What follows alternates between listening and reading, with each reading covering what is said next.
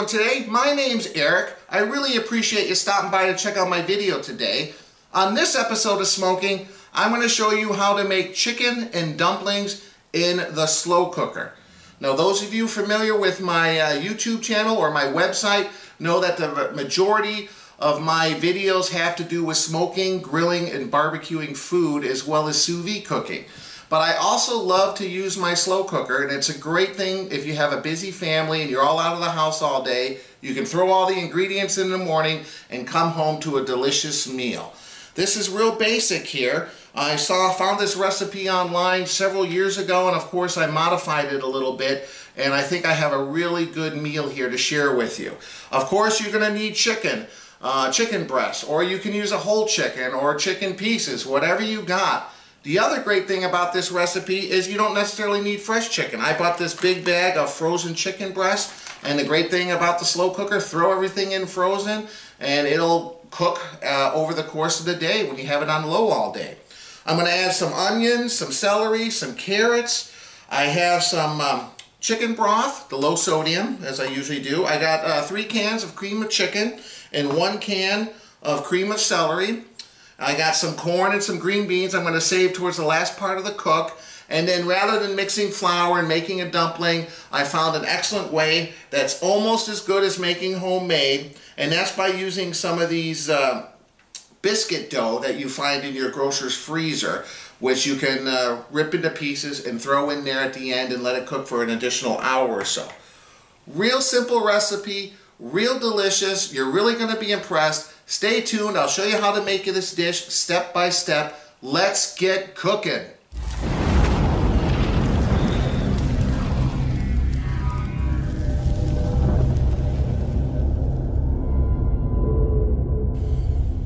Alright, so now we just put everything in the crock pot. What I got here is around 5 frozen chicken breast. Now I have a very big slow cooker, as you can see. It's a full 7 quart. So if you have a smaller one, most of them I think are around 5 quart, adjust accordingly. I always like to make as much as possible in such a big crock pot because leftovers are great. So I put the chicken breast on the bottom. Now what I have here, I have 1 small onion. I have around 3 or 4 stalks of celery chopped up and some carrots. And on top I have 2 tablespoons of butter. So we're going to pour that on top of the chicken. And now we're going to add the soup. Now, definitely cream of chicken soup. I would not use cream of mushroom. It's going to change the flavor. This is, after all, chicken and dumplings. So I used a regular Campbell's cream of chicken. Any cream of chicken will do. Normally, if you're just doing a smaller crock pot, you might only need 2 cans or 3, depending. I always like adding 1 can of cream of celery just to change it up a little bit, add some different flavors, but that's up to you. So we're going to put in 3 cans of the cream of chicken and then the 1 can of the cream of celery. I just kind of pour it so the top of all this chicken and vegetables is covered. Okay. Oh,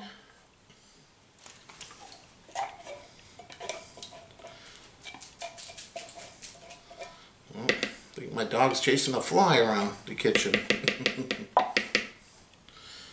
Alright, and then the last thing, we're going to put some chicken broth in there. Now I always go for the low sodium because my rule when I'm cooking with salting stuff is always go for the low sodium stuff, because once it's all done you can taste it. You can always add salt, but if you add too much you can never take it away. So there's no exact measurements here that I'm going to give you. Use your best judgment. It doesn't matter if it's a little liquidy, because once we put that the biscuit dough in there, a lot of that's going to soak up a lot of the juice.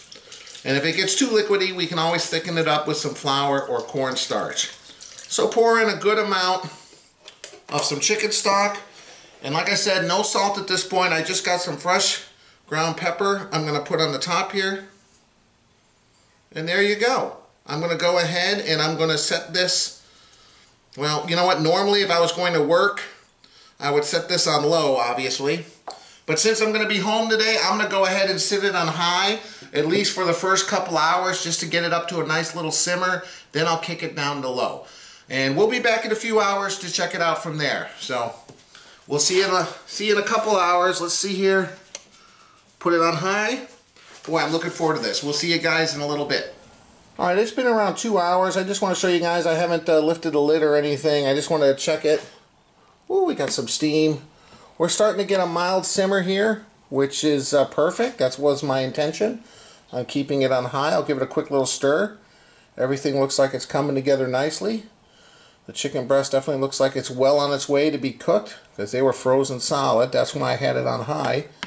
But now I'm going to turn it on low and we'll let it continue to cook for several more hours. It's looking good. We'll be back in a little bit. Alright, here we are. It's been 7 hours, 2 hours on high and 5 hours on low. At this point, whew, by the way, my son came home from school and said, man, I don't know what it is, it smells great in here. So he's looking excited to this too. Alright, so at this point you want to take the chicken breast pieces out. They should be fully cooked. We just want to shred them a little bit because obviously I want this more like a chicken stew. So just put them out here, just take a fork and you'll see they shred quite easily. Now you don't have to go, you know, crazy. Just do it like that, and when you put it back in, the juice in there is going to soak up in this chicken. It's going to be so delicious. So let me finish getting all this chicken out, getting it all shredded up, and I'll show you the next step in just a second. Alright, so I'm done shredding all the chicken here. Once it's all done, we're just going to put it all back into the slow cooker. This is going to absorb some really nice flavors now. Just be careful because it's going to be hot. You don't want to splash it, so just take it easy, moving all that chicken in.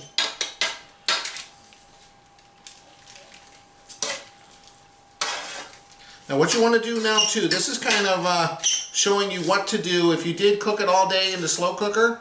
Let's say you just got home from work. First thing you want to do, obviously, if you had it on low all day, it's going to be in a similar situation or consistency, I guess, of how this is right now.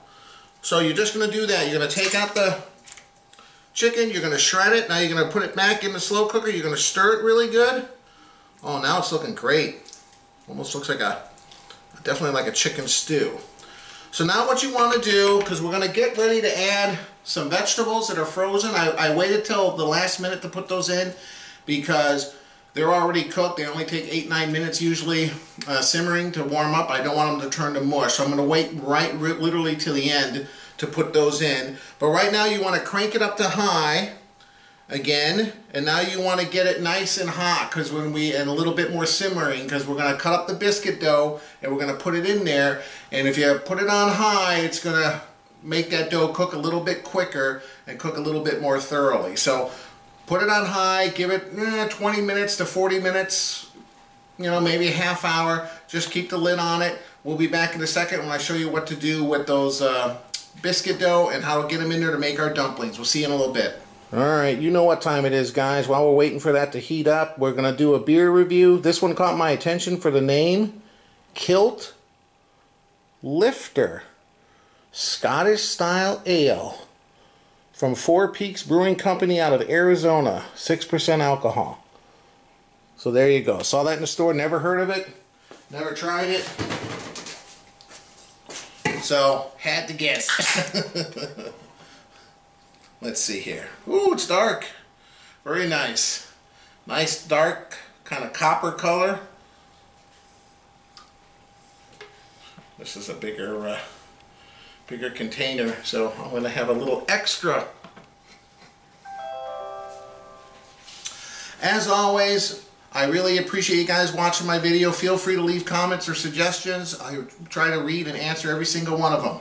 Cheers. Okay. Little bit of toasted malt, ever so slightly fruit, not too strong so compared to other beers, and maybe a little bit caramel. Definitely I can smell it's a little bit heavier than what I'm used to.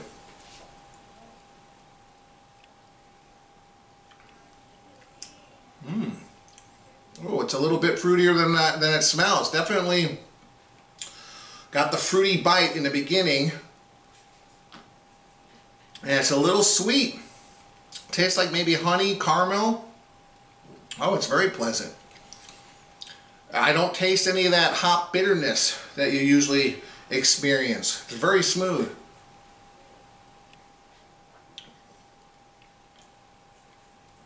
Wow, it's very good.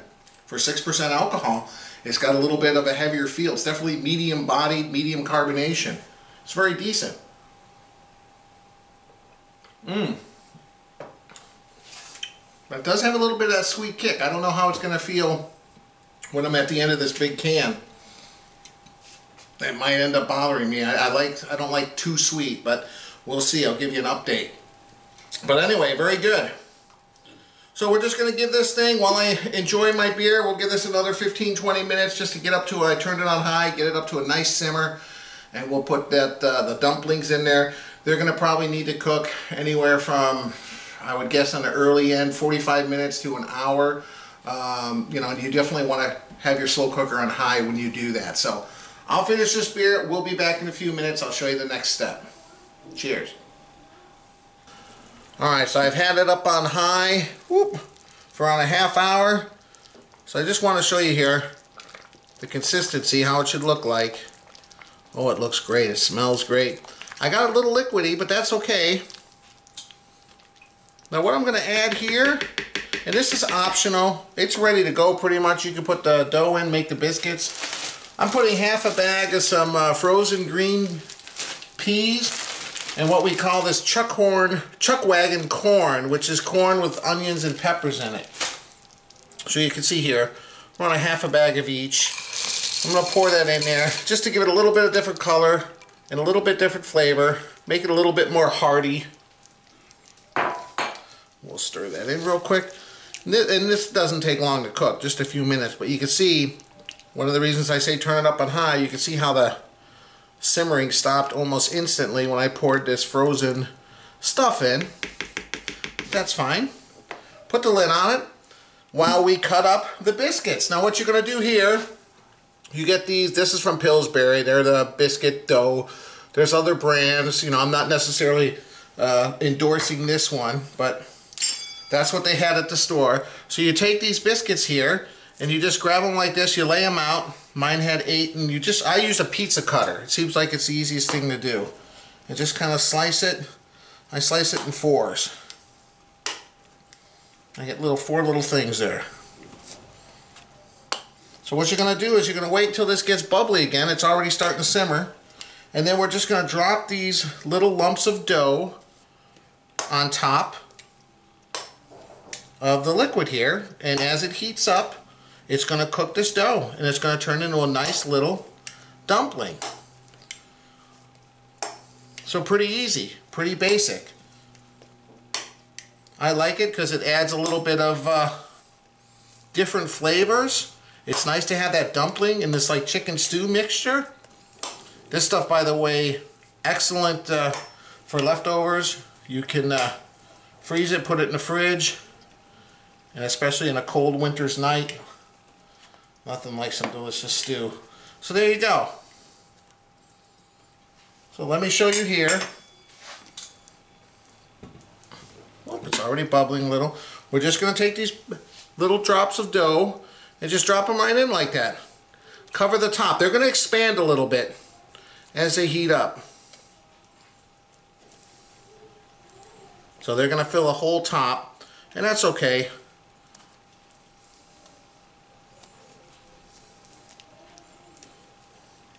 Now I'm just using 1 can here. I bought 2 cans, you know, just in case, or maybe for some leftovers. But yeah, depending on how much you like dumplings and how much liquid. That's why you need the extra liquid, because the extra liquid now is going to be absorbed in these dumpling balls. So it's going to turn a lot thicker now. And then what I typically do is just take a spoon or a spatula and just kind of dunk them. Get them completely covered with the hot chicken mixture there. That helps them cook as well. We don't want a uncooked doughy part. Just like that. Perfect. I still have it on high. We're going to put the lid on there. And now just keep an eye on it. You know, I'm going to give it at least a half hour. You know, maybe all the way up to 45 minutes, an hour. It just depends how hot you can get your slow cooker. We just want these to cook, and you'll know when they'll cook. We'll be back in a little bit, and I'll show you how it looks like. So we'll just let the slow cooker do its thing. We'll see you in a little bit. All right, it's been around a half hour. Here we go, guys. It's bubbling nice. You can see how thick and how much that dough expanded. So now we're just gonna I like to put the dough on top, so I'll kind of move a few pieces to the side here. Whoops. So I can get in there where the good stuff is. Get a good dose of some of that chicken. Just to show you here. It's kind of like a chicken stew. Ooh.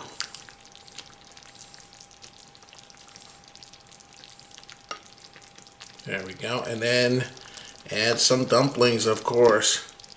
A couple on top. 2 or 3.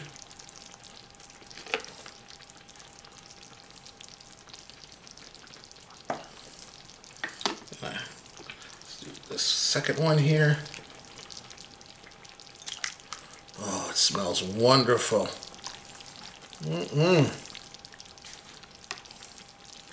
Let's see, dumpling.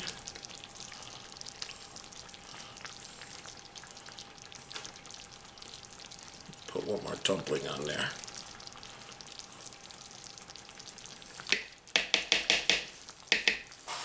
Okay, and then I let it cool a little bit because it's very hot. All I do now at the end is I just take a little bit of some parsley flakes, stick it on there, and this is ready to go. I'm going to let this cool just a little bit, and I'll be back in a second. We'll see how everyone likes it. Alright, here we are. It's been cooling for a few minutes. This is my daughter, Ava Grace. Say hi, Ava Grace. Hi. Hi.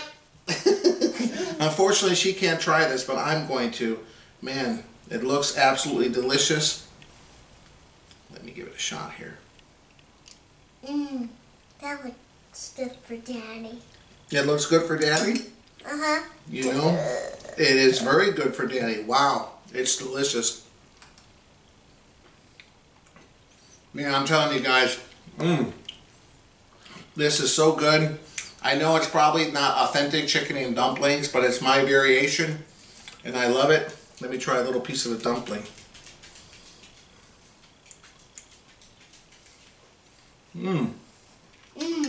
That looks good for the Daddy.